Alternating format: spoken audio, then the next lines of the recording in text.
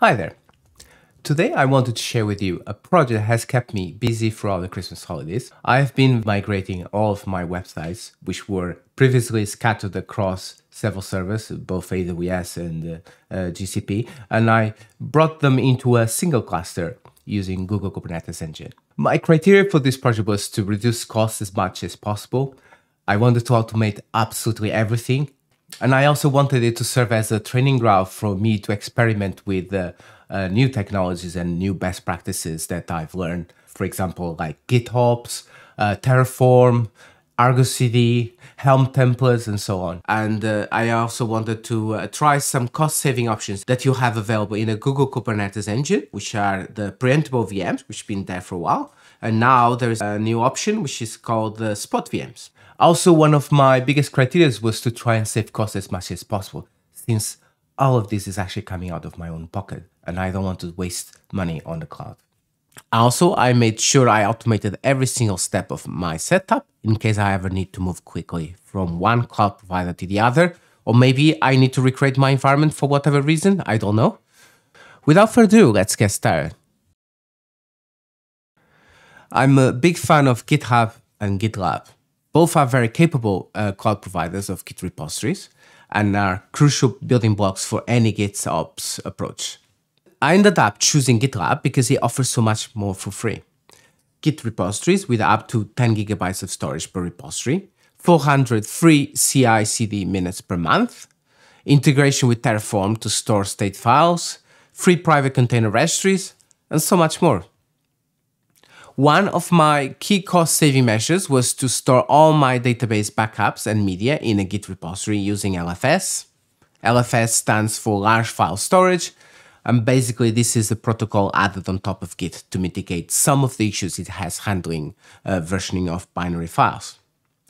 Storing backups in Git are not something I would ever recommend to a client, but in my case, my backups are small. I'm only dealing with small websites with tiny databases. And this is just for me, for personal use and experimentation. Git stores files forever, so eventually I'll have to cleanse my repository from all the backup files stored over time in the server. Now, let's briefly discuss the Git repository structure I decided to go with. I followed the multi-repo approach, which means I have multiple Git repositories instead of just one. I created a single GitLab group with the following Git repositories. The Terraform infrastructure project hosts all the Terraform code and state that creates all the cloud infrastructure needed from the GKE cluster and even the GitLab variables needed for the CI/CD to work. The cluster management project holds all the shared Kubernetes services, which are installed after the Kubernetes cluster is created. For instance, nginx ingress, ArgoCD, Cert Manager, Prometheus, and so on. Helm file is used to install and update the Helm templates. Helm file runs on top of Helm and helps combining multiple charts and keeping environment configuration separate from the charts. Another approach I could have taken, and probably is a better solution, is to install an ArgoCD bootstrap via Terraform and then allow ArgoCD to install all the Kubernetes shared services. The Kubernetes templates project holds YAML configuration for ArgoCD, and for each website framework, we store here a Helm chart. For each website, we then store a separate values.yaml file. ArgoCD monitors this Git repository, and whenever it sees any template update or a version change, it deploys the change automatically to the Kubernetes cluster. Each website has its own Git repository with the Git LFS enabled. This means I can store any large binary files in Git without worrying too much about the repository size getting out of hand. Each time I change this repository, I create a tag with the version number using semantic versioning. If you don't know semantic versioning is a very simple system for versioning an application with 3 numbers separated by dots. The first number is the major release version, and it's normally incremented when there are significant changes to the application. Major releases. Then you have the second number, which is the minor release version. And this is typically used for minor updates to the application. And then you have the patch number for any bug fixes or security updates. The GitLab CI/CD, then whenever we change this repository, it builds and pushes a Docker image to the GitLab container registry. And this image will then be ready to be deployed to Kubernetes. My Terraform setup only needs an empty GCP project and an existing GCP service account with the required permissions. My Terraform plan, first of all, enables all the required GCP APIs. It creates a VPC network, the cloud buckets, the GKE cluster with the required node pools, and the GitLab integration with the new cluster is also configured. This integration is needed by the cluster management project to deploy shared Kubernetes service to the cluster. Finally, all the required secrets are created and workload identity is set up for any pod that requires access to GCP services. The Terraform code runs via GitLab CI/CD, and the Terraform state is stored using GitLab's Terraform integration. I now need to address an important point about the GitLab integration with Kubernetes. The preferred GitLab integration with Kubernetes is changing. GitLab is moving from a push-based deployment to Kubernetes to a pull-based deployment, which is the Gitops way. For that reason, GitLab has deprecated existing Kubernetes integration using cluster certificates. I was willing to use the new GitLab Kubernetes agent, but after some investigation, I couldn't find enough documentation for simple use cases. No mention is made about support for Helm or Customize. And since these are fundamental blocks of any modern Kubernetes application, the only possible assumption I can make is that the Kubernetes agent is not ready yet. So I've decided to use a phased approach, which is for now to use the deprecated Kubernetes integration for installing cluster-wide applications, in this case via the cluster management project, and ArgoCD, I will use it for pool-based deployments as much as possible, so that I'm ready to completely switch to GitLab once the Kubernetes agent is fully featured. So let's talk about the database now.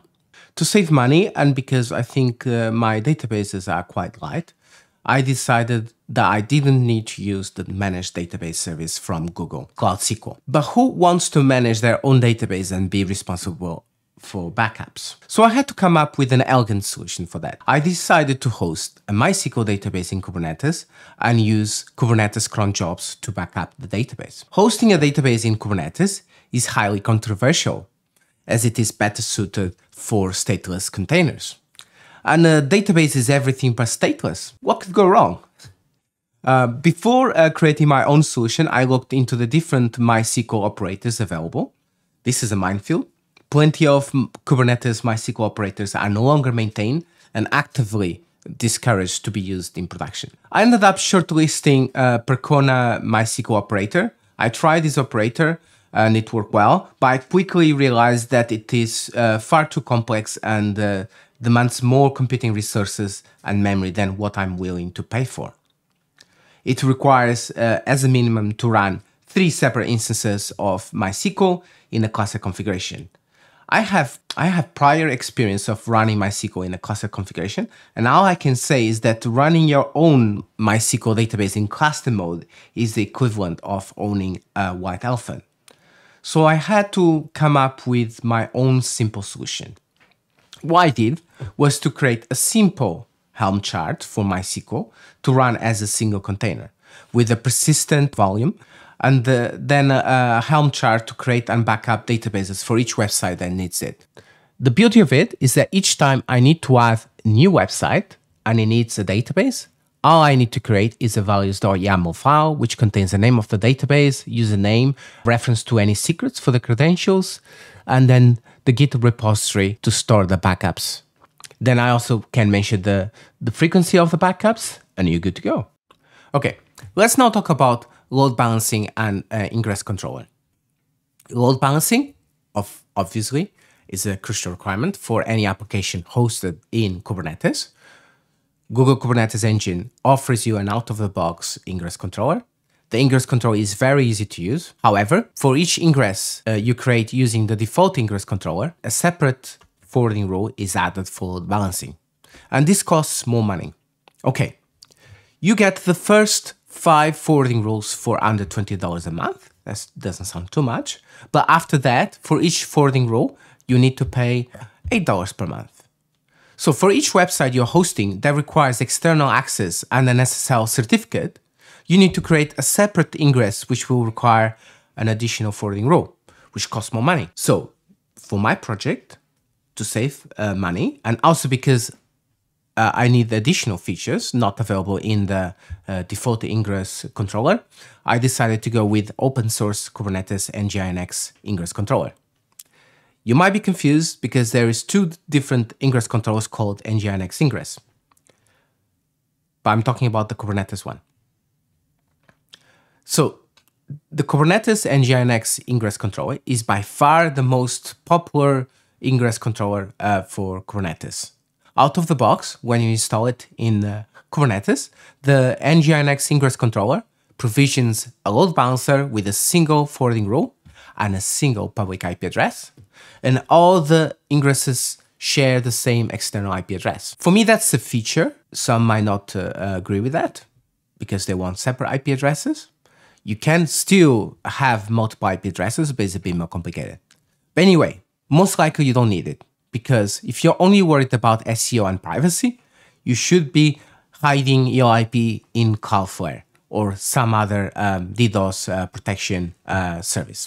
The best thing about the Kubernetes Nginx ingress controller is that it gives you the power of Nginx without having to run a separate pod for it. Many of the optimizations that you can use in the Nginx, such as the configuration options, the caching rules, the rewrite rules, and so on, they are also available directly from the ingress controller if you know how to use it. I love it. I hope you do as well. Okay, now we are getting to the really juicy part of my migration project.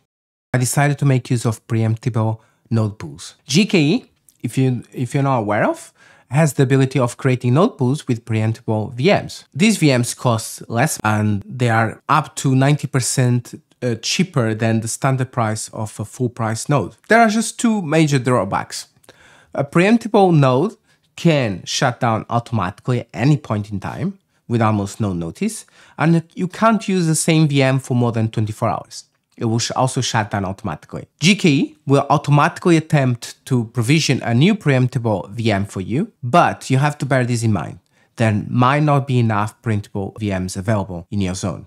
So your preemptible node pool might end up running dry. Okay, so recently GCP has also added the ability of GKE creating node pools with spot VMs. And what are spot VMs? Spot VMs have all the advantages in terms of pricing as preemptible VMs, but without the limitation of having to shut down every 24 hours. So in theory, you could be making use of a spot VM for weeks at 90% discount without a single shutdown. I'll be switching to spot VMs as soon as the Terraform Google provider fully supports it. Right now, it's still in a beta stage. Because I decided to incorporate preemptible nodes in my design, it was really important that whenever a worker node shut down, all the essential services continued running without downtime.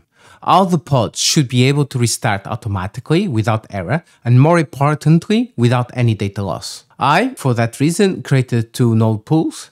The core node pool, which uses the standard GKE nodes, which should not experience sudden shutdowns, except for upgrades and maybe for unforeseen events that can happen, things outside our control, but this should be very rare. The second node pool I created was for me to be able to use preemptible or spot nodes that can experience shutdowns, but because they'll be much cheaper, I will try to make as much use as possible of these VMs. With affinity rules, I made sure that essential services that can't be replicated, for instance the database, should only run on the core node pool. The database is core, and unfortunately I can't have more than 1 replica. So I need to make sure that this single replica I have is running in in a node 24/7 if possible. But I've already tested this for experimentation. I forced the database pod to run in the ephemeral node pool, and it was able to recover quite quickly once the node shut down and it moved